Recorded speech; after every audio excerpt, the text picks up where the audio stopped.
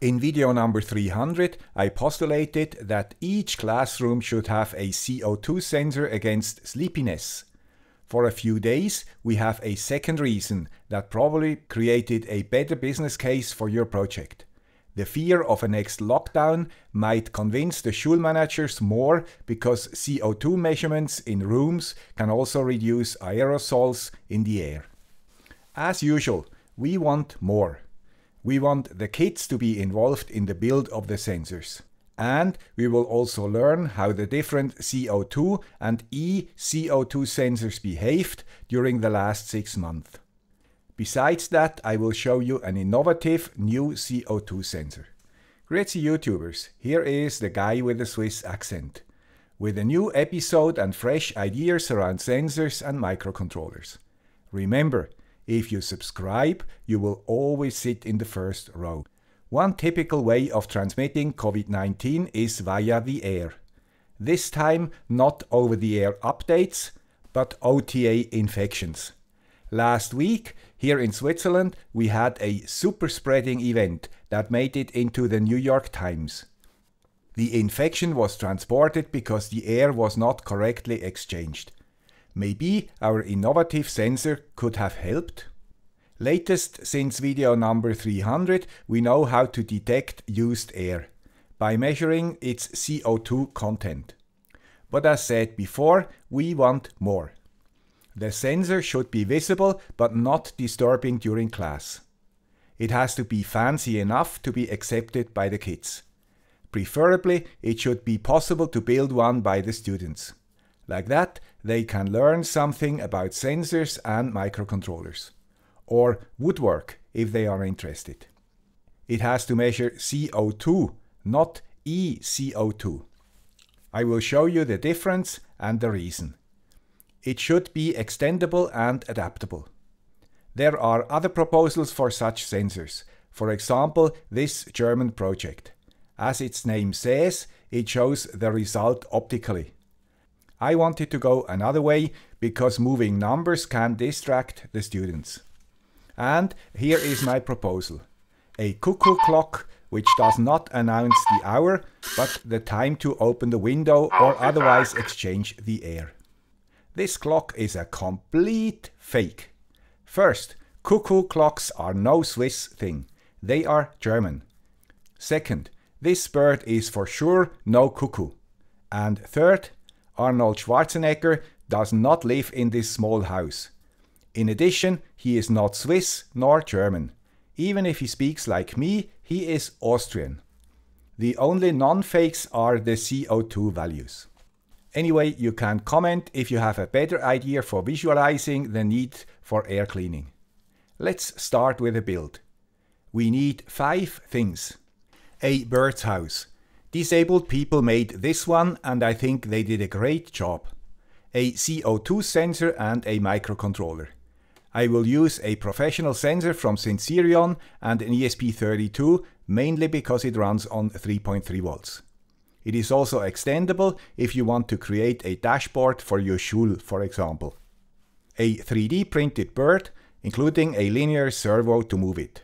A voice generation module, including amplifier and loudspeaker. And the voices of a cuckoo and the Terminator. My bird's house can be accessed from the top. It is not made for breeding, it is made for feeding the birds in winter. Building a similar house should be within reach of most woodworking classes. So we can continue with the sensor and the microcontroller.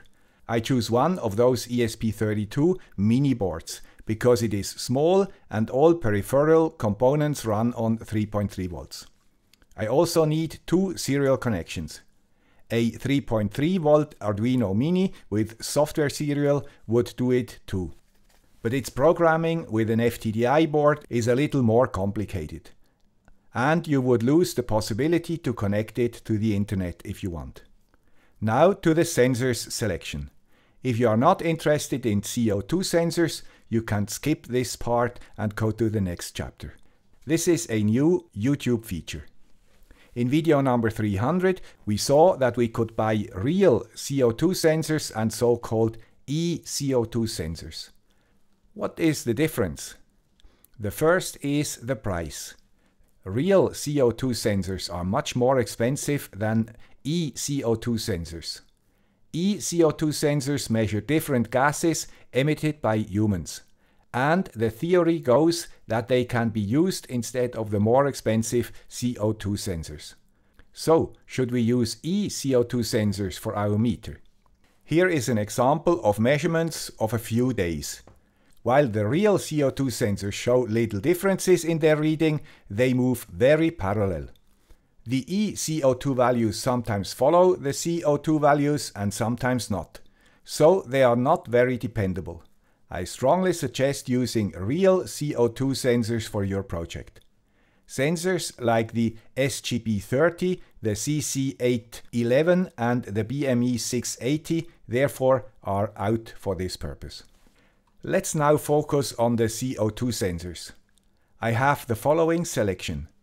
The cheapest is the Chinese MHC19.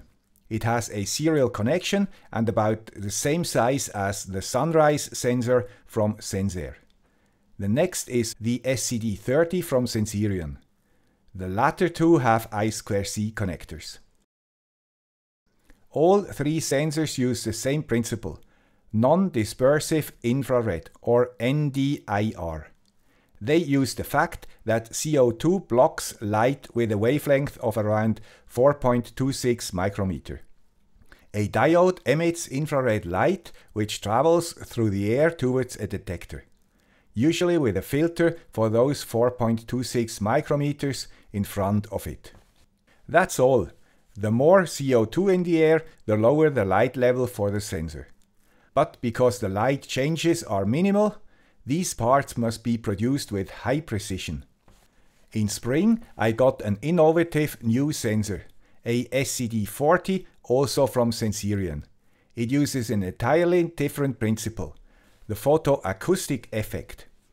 As in the NDIR sensors, an IR emitter emits light at a wavelength absorbed by the CO2 molecules. When molecules absorb energy, they increase their movement and therefore increase the pressure inside the sensor's nearly closed room. This principle was known for many years, but the devices were quite big and expensive. Sensirion was able to miniaturize the principle to this small size. You can imagine that the pressure increase is not high and hard to detect. This is why they use a trick. The IR light is modulated. Now the pressure increases and reduces with the frequency of the modulation. A microphone can measure this sound and determine the amount of CO2 molecules in this small room. Cool! Because this effect also depends on humidity and temperature, they included a sensor for those values too. These sensors are not yet sold. I got an early version for my tests directly from Sensirion. The next question, which accuracy do we need for our purpose? One thing is essential. The outside CO2 concentration is around 410 ppm at sea level. It is reduced by 3% for every 300 meters altitude. So it's easy to calibrate the sensor. For long-term stability, it has to be calibrated from time to time. The Sensirion and the Sunrise sensors have an automatic adjustment. For the MHC19, I'm not sure. Anyway, it should be possible for most rooms to determine the minimum value, for example during the night, and set it to 410 ppm. The next question is, what CO2 concentration is dangerous? Here we can have a look at two extreme situations, submarines and the space station. Both have to save on air and cannot exchange it often. NASA has set the maximum allowable 24-hour average CO2 on board of the ISS at 5,250 ppm. Data collected on nuclear-powered submarines indicate an average CO2 concentration of 3,500 to 4,100 ppm, with maximum values of 11,300 ppm. We see the accuracy needed is not too important, but we have to be sure that we measure CO2. I suggest putting the limit at around 1000 to 1500 ppm. And above that value, the cuckoo should remind us to open the windows for a short time. By the way, just opening a window or two is not good. Much better is to open the windows and the door. Like that, the chance the air is wholly exchanged is much higher. Now we should be able to select our sensor. After 9 months of usage, all 4 sensors still work and deliver values. With compensation, all sensors were accurate enough for our purpose. I choose the SCD30 because it uses I2C and is small. I2C was important because I needed the second serial connection for the sound system of my clock. I mounted the sensor below the house because CO2 is heavier than air. The next component of our CO2 Cuckoo Clock is the moving bird, of course. I printed a linear servo, which translates this servo rotation into a linear movement of about 4 centimeters. Enough for our purpose. And the mini servo is strong enough. I found a more professional looking linear servo, but its tolerances are quite tight and I had to help it with a little silicone lubricant. Both Thingiverse links are in the description. The bird also comes from Thingiverse. I just had to reduce its size with Simplify 3D. Prusa Slicer has the same feature and I think other slicers have it too. Now I mounted the bird on the rail using superglue. And the moving bird is ready. Add the servo library and adjust the servo as well as the linear actuator. The servo moves 180 degrees. The last part is the sound. As said before, I choose an acoustic alarm because the alarm system of humans is acoustic. With this concept, nothing interesting happens as long as the air does not need to be exchanged, and the students can study. Only if the air is used too much, the bird becomes visible and announces the event.